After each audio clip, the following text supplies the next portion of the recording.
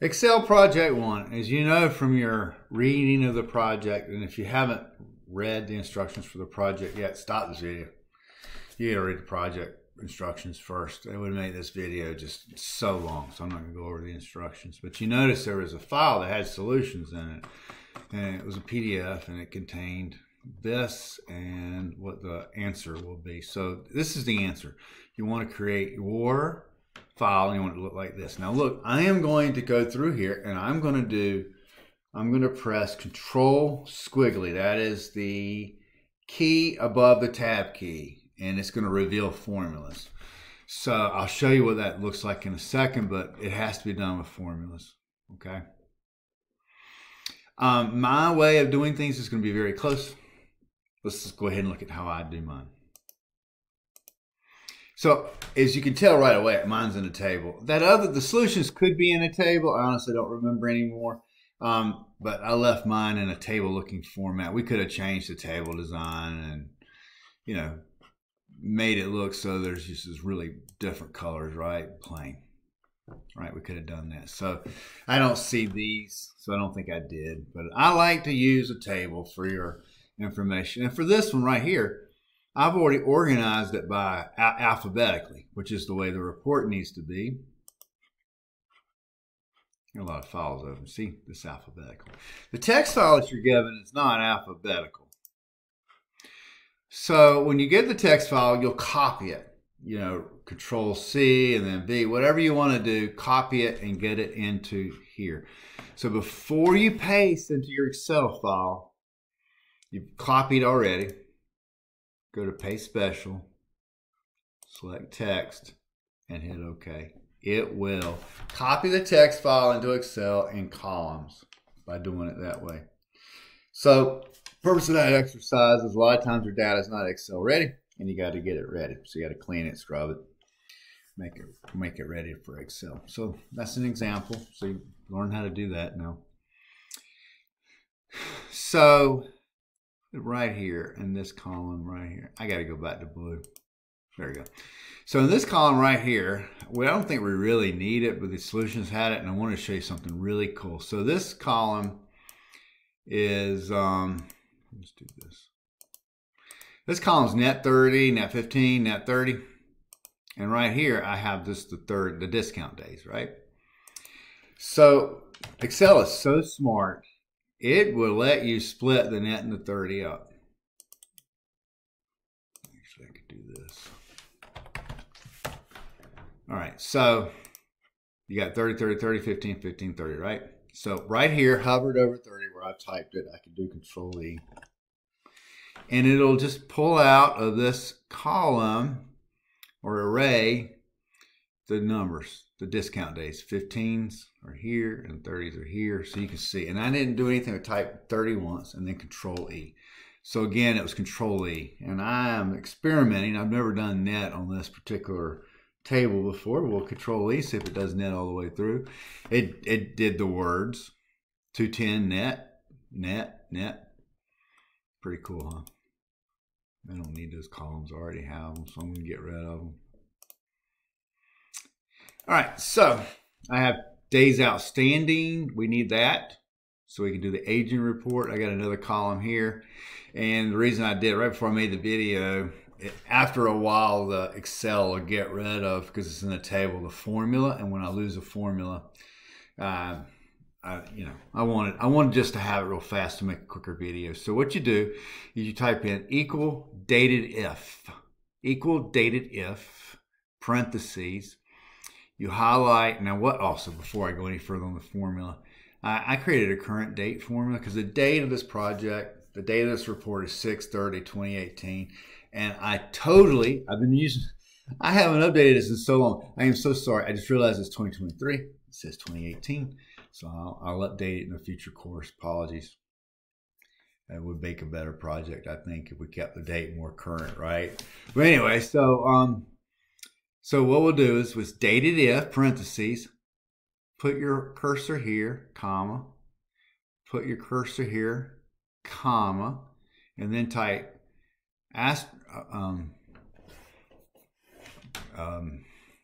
quotation mark, D, quotation mark, in parentheses. Well, actually, I think I did invoice date then current date. I don't know if it matters, the order. I think I've done it both ways and it works fine. And what you've done is you said, Excel, if there is a difference, dated if there is a difference between these two dates, give me the number of days, give me the difference in days, lowercase d, right there. Okay, so that's the reason for the formula.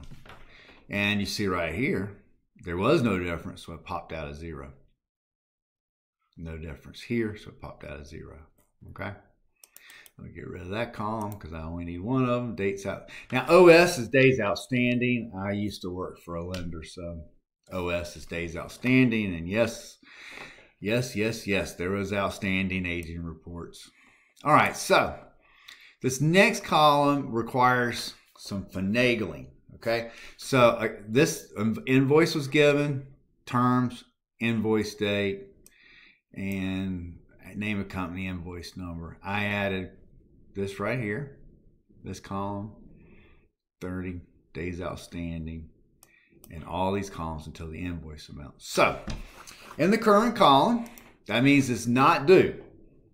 It's not 1 day due, 1 day past its due date, and equal to 30 days. It is less than 1 day. So what you do is you do equals if, parentheses, if the days outstanding, put your cursor here, is less than 1 right there, comma, we want you to do the invoice amount.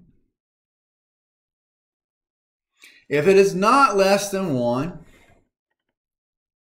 quotation mark, the little dash thing that's above your plus on your numeric keypad, or the little dash is next to your equal sign on the regular part of the keypad, quotation mark in parentheses.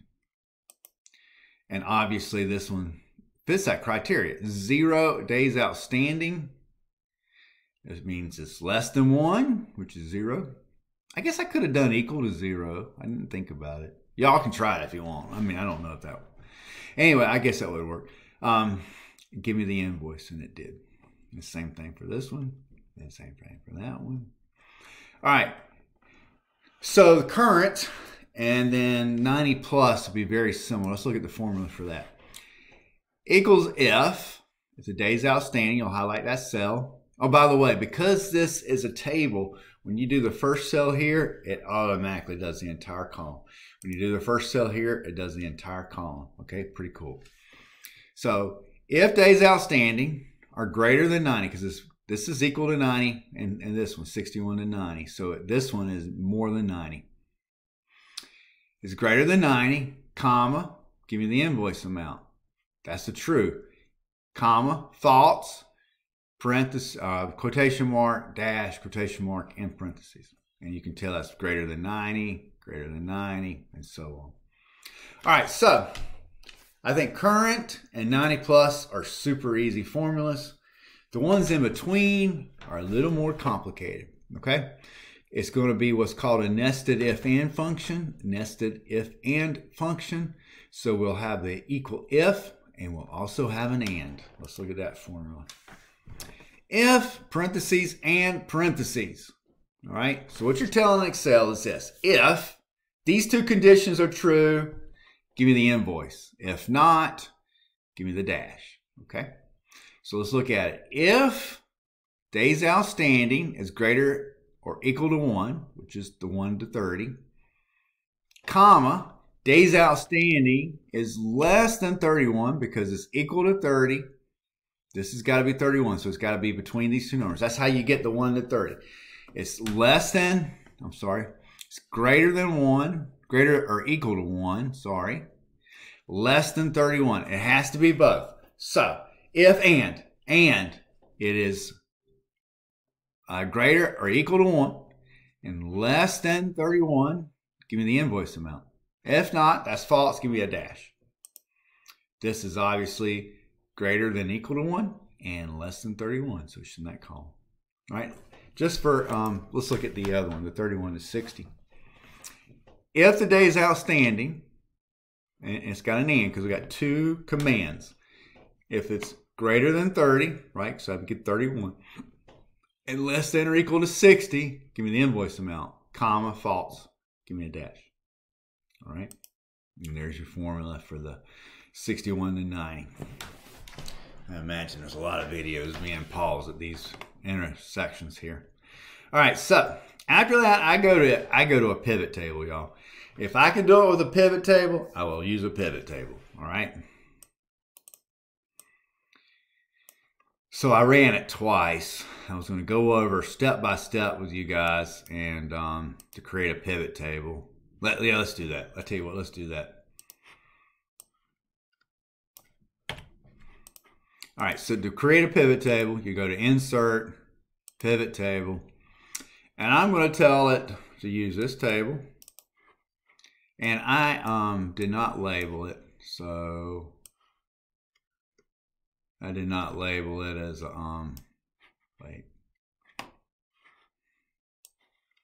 I messed up.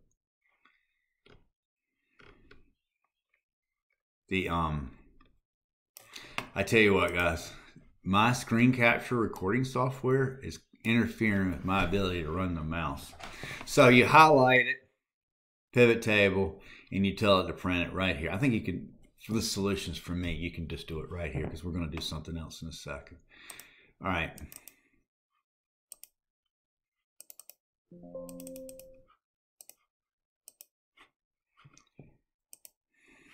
All right. It's still looking for me to do the pivot table. Oh my goodness. All right.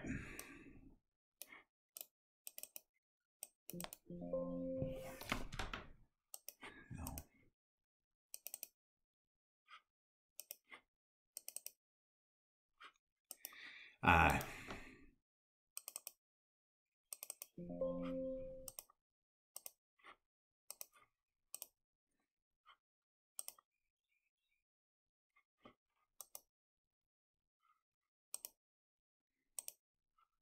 Oh, there we go. All right. You know, normally you just click in the field and I get this pivot table field, and it wasn't giving it to me because I went partially into creating a pivot table and I bailed, and it didn't like it. When I use my screen capture software, oftentimes, all right, so what you'll do is you'll put current here. You'll put current 1 to 30, 30, 60 here. Make sure you change. It might default to count, or it might default to some other setting, depending on what you've had in the past in your pivot table, or somebody else maybe was using this Excel program. So you want to change it from count or average to sum. So I got sum current, sum 130. I got them all here. And we can compare this to the solutions really fast if we wanted to, and they would match. So what I would want you to do, because I'm going to stop the video in a minute and I'll pick up in part 2. Get this far. See if you can get this far and then watch part 2, okay? Because these this part right here with the nested if and functions can take a minute, all right? And then when you finish and you've got your pivot table looking like that, watch part 2. This concludes part 1.